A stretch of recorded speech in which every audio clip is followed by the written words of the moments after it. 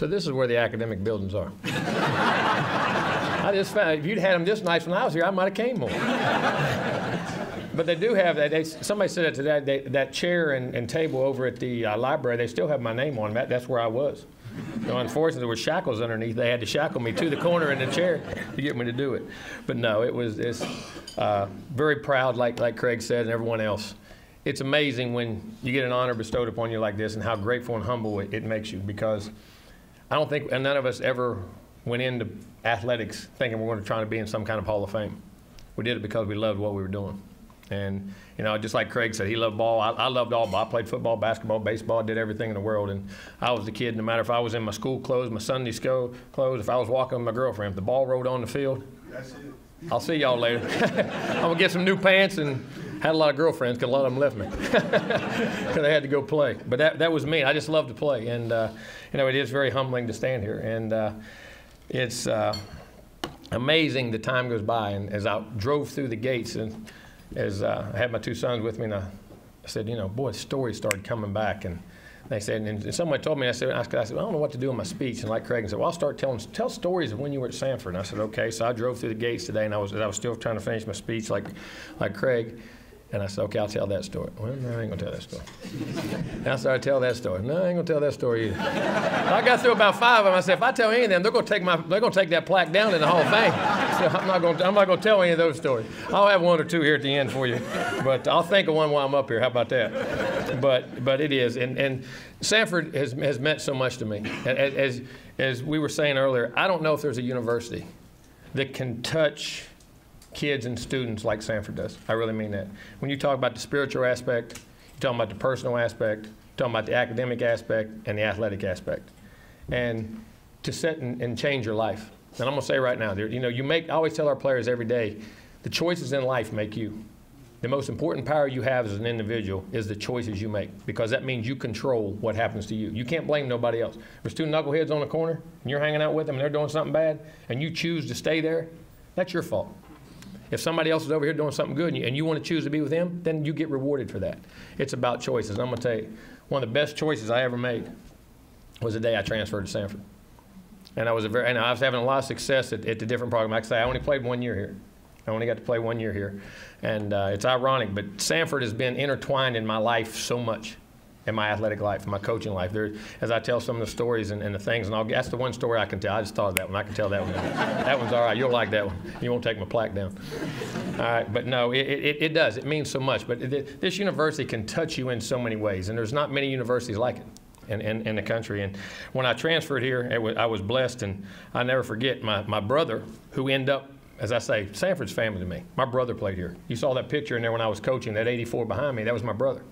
He came here in 1989 and played on the 89-90, and then the 91-92 teams that went to the national semifinals and national quarterfinals that year. Matter of fact, when we went to Youngstown, it was about 25 degrees and blowing snow and ice and sleet and everything else. And he was from West. He was the only one ready to play. the rest of the Southern boys, they didn't want no part of that thing. But it was, and it was big. And I never forget the day I said I was going to leave and go with Terry, because Terry called me. And I'll tell you what, Terry is a musician. The Bowden family, I've been around them a long time, and I've been intertwined with them very much. And I was always accused of being an honorary Bowden. A lot of people thought I was a Bowden. Like that picture in there when I got the national plaque, that was Jeff Bowden, who was the offensive coordinator. Jeff was my offensive coordinator at Samford. Terry was the head coach. You know, and then of course I ended up being with Bobby and at those times. But that family and the things that went on just intertwined, because as I tell the story, and I didn't realize this, when Samford brought football back in 1984, they played a team called Salem College. And Salem had a team, Terry Bowden was the coach. And there was about 13 or 14 Division I transfers that went to an NAIA 1 school. You remember that NAIA days, guys? You guys in the back. It didn't matter what your age was and who it was. You could get in school and play. You could play. We actually got about 6 NFL guys that came in. And we played at school, and they were starting football back. That was 1984, and we come down and played Samford University.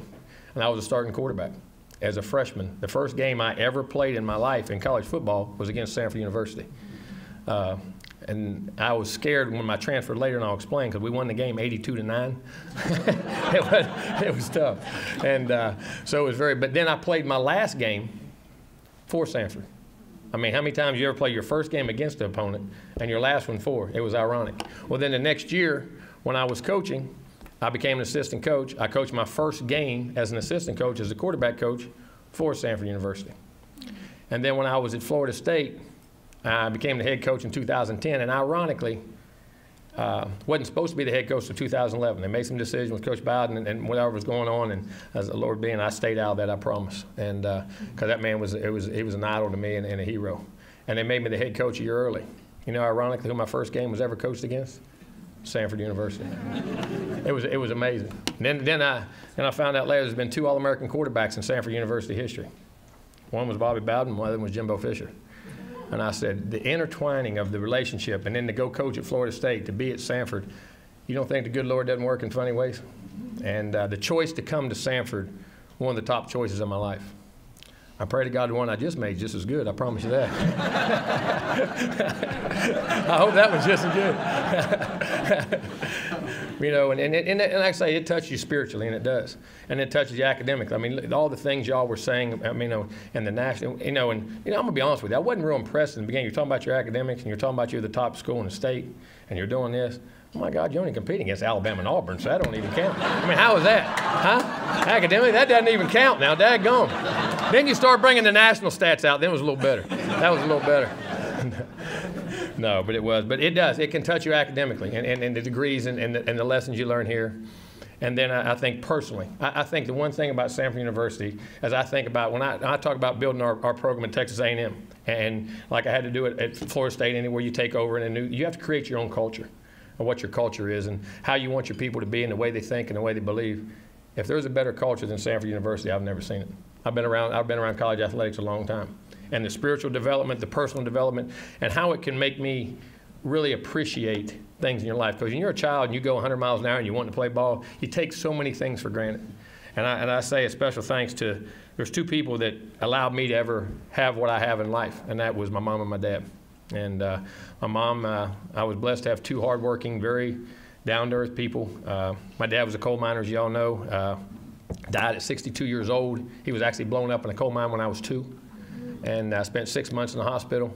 And I mean, I could tell you, I mean, he was burnt, he was broken, he was beaten. And I never forget it coming out. And I can remember walking up when I was just 3 when I first was allowed to go up and see him, and all burnt and crying. And the only thing he had was a picture of me sitting beside him on his desk. And my mom always said, because he said he wanted to die, he was hurting so bad. And she said, well, here's your reason to live. And he said it by me. And, you know, the sacrifices he made, and then went on as he got back and got out of the hospital. And we had a farm, and he was a little kid, and he built 200-some acres, and he built fence around it for rehab to get stronger. Then the next year he went back to the coal mines. So work ethic, desire, the ability to overcome, the ability to not be that way. And my mom was a school teacher. She was a chemistry physics teacher, the most brilliant lady I ever met in my life. She made 1 B in her life. And she was going on to be a doctor, and she decided she liked teaching, and I still get on her I could have been a rich, spoiled doctor's kid. I had everything in the world. Boy, I was a coal miner and a teacher's kid. Had to scratch and claw for everything I got. I could have had everything. I get on her every day. But no, she taught chemistry and physics for 51 years and retired at 76 years old. She's now 81 and subs full-time, and took a full-time sub job at 81 years old. So the work ethic and the sacrifice, that's the reason I'm here. And I say, when I transferred to Samford, I will never forget, I was at Salem College, which wasn't far away from my home in West Virginia, and I knew it was the best for my future. I think choices in life, you have to look. I try to tell our players every day, don't make choices most kids make choices for what gets them what they want in the next 10 seconds or tomorrow. What's it going to be 5 years down the road, 10 years down the road? And Terry called and asked me to come down here in Samford, and I said, do we have a little better players than we had down there 3 years ago? He said, we're going to bring some. I said, okay. No, it wasn't. We had a lot of great players. That was the first time back in football. You had freshmen on scholarship. It was a heck of a time when you're starting to rebuild a program, as we did. You'll see in a minute when we were able to go to I-AA from Division III. We went through those same growing pains until we got there. But, you know, it was a sacrifice because my brother was, when you talk about sacrifice, my dad and my mom, my brother was still in high school. And then he would play a Friday night game. As soon as the game was over, they'd get in the car and drive 11.5 hours, never sleep, watch me play on Saturday, and I remember going to the hotel, wasn't spending much time as I could before they fell asleep. I got up on Sunday and drove back so they couldn't miss work. And they did that for a whole year. And then my brother signed here, and my dad about beat him to death. He said, I got the 2 dumbest boys in the world. He said, but it was a sacrifice, but that ethic, that work ethic, and then the cultural ability to come here and create the culture that Samford does and that develops you as a person. And, you know, it's been truly the foundation of why I've been successful in my life. I think they provide the work ethic and the sacrifice and the things they do. And like I say, with my two boys here, I have Ethan and Trey here, and they're the light of my, I mean, if I can be half the parents they were, I'll be blessed. And, you know, as I say, they're the reason you get out of bed every day, the reason the family. But when I was at Samford, I think I started to realize that, because I truly saw the sacrifices. Because as a kid, you take so many things for granted as you went. And Samford kind of drew that. Just being around the people here, it mattered. And the little things and how they followed the university, how they cared, how they interacted with each other. And it was just different than anywhere I'd ever been. Not that the other people were, you know, where I come from, it was a hard, hard life. You had to scratch and claw for everything you got. And those thoughts didn't come in very often. You know what I'm saying? And I was kind of an outsider coming in this university from a mentality standpoint, from the cultural standpoint. And it opened my eyes in so many different ways as a person to really enjoy and appreciate the things you had in life and the people who sacrificed to put you in those situations. I tell our players this every day. I said, I want you to be a hero. And they think, well, what are you talking about? Yeah, I'm going to try to. And I said, no, here's a hero. A guy does a job every day. And I said, a hero to me is the people who were heroes never set out to be heroes. I said, somebody was a hero to put you in that seat. There was a mom and a dad that worked a job, or a grandma and a grandpa that might have worked 2 jobs or 3 jobs, or drove you to every practice, that never slept, that slept 2 hours. We all have them. As athletes, we all had those people who made us heroes. And it started to make me think and open my eyes. And as I got into ball and I played as long as I could, and just like today in that picture, they were talking about, you know, man, you're around basketball players and volleyball players, man, you feel small. They said, Coach, you're going to stand in the back. I said, no, they're too big. And I said, if I was that big, I wouldn't have been playing here. If I was 6'4". But I'm blessed that I did. I say, God bless you. Being 5'9", I could have played in your family. So I'd have been the biggest in your family, right? Man, I'd have been the tallest guy in the family. 5'7" was the biggest. No, he went 6 foot. You had one 6-footer, didn't you? I'd have been second. But no, God bless you for a lot of reasons. You take what you have and you go where you got to go, and God leads you in a lot of different ways. And I think it blessed me by coming to Samford. It really did. And it opened my eyes, and I knew that I wanted to coach and I wanted to go do the things that I wanted to give back to those people. And without being at Samford, I don't think those things would ever been possible. I really don't. And it's an amazing place. It's an amazing place. And Chris, now that I'm back in the SEC, and now that in the ACC, you never get to come through Birmingham. You know what I'm saying? For some reason, you're always up that East Coast and everything here. And like I say, I want to be a huge part of this. I want to help, and I want to give back and be a part of this in any way we can to promote this university, because I mean it's changed so many lives. And you know, from Coach Bowden to myself to all the great people that have ever been at Chris, and what you're doing, you have two straight playoff years again, and it's amazing. It's fun. I check the scores every week, and I always see what we're doing in every sport and try to find it, and I always felt a part of it. And for a guy who came in for 1 year, the way it made me felt and the way the people here made me felt was amazing. Birmingham's always special in my heart. It really is. I feel like I'm almost a native Birmingham guy, but I bet I won't when I come back to play Auburn, Alabama. I bet it won't be that way. I know it's going to be different, but you know, just very lucky to be able to stand here and be a part of it. And again, hope my sons will be able to have a chance to experience the things in college and the people around them that I did, and pick a good college that allows you to grow as a person. And we talk about the athletics, I know, but spiritually, and that's what it does as a coach. I think it's opened my eyes to want to give back as a coach. And now, I'm like your dad a little bit. Sometimes I will say a few things. Sometimes my motives are not always perceived that way, but they do come from the heart. And I think you want to affect and give back to so many kids. And when you talk about how athletics gives back, I mean, I think athletics teaches so many different things in the competitive world, and we all want to, as I say, sometimes we're in a little bit of that kumbaya where we want to roast marshmallows and by the fire and give everybody a trophy. Well, life isn't like that, you know what I mean? And I think athletics is such a great buffer to teach kids how to compete and do things in life. And if you can take those same qualities you're on the field and a coach can give you, to take them to the classroom, take them to the business world, I think you're 10 steps ahead of everybody else in the world, because I think you understand how to work and compete and do things. But I'm very humbled. Like I say, very often I say this all the time. I've been able to be very fortunate in the coaching world. I don't say I've been able to, again, as you're ever around me, I said my mouth gets me better players. So I'm a lot better coach with good players. I learned that a long time ago. And I've been very fortunate to be around a lot of, there've been some national championship teams at different universities. Been very blessed to coach some of the best guys in pro football. They're all pros and doing everything. And we always, you know, every time in life that coaching gets tough and you start to complain and you do that, and we got this and we got that, I take my mind and I say, you know what? Go back to Samford University in 1988. And how many hours you'd spend 20 hours a day with, as I say, some of these young coaches, I don't know if they'd done it, when they had to do the old cut-ups and the 16mm films and splice them up and put them all up on the wall, and you had tape, and you had room full of tape. I mean, like a room like this would be half full of, with about 20, all your plays in a row. You had to go through every tape and cut them out, tape them up, then go back and piece them together and do all the things to get you back in coaching. And then some knucklehead would come by and bump them and knock them all on the floor and flip them over there. And you, after the 3 fist fights you just had, then it was over. But the sacrifice you did, and then have to go find another job so I could pay my rent because we wasn't making no money.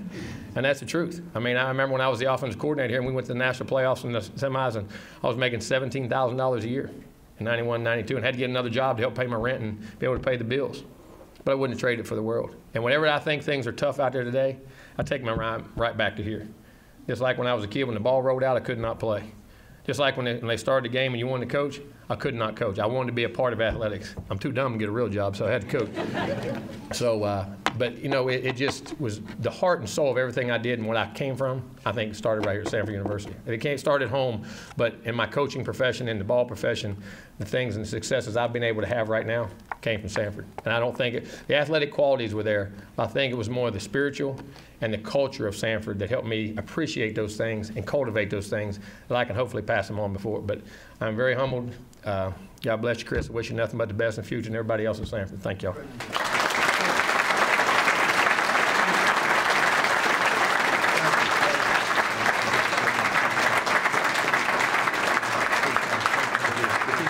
Yeah, that's yours. Thank you. Well, I know all of us in this room are glad.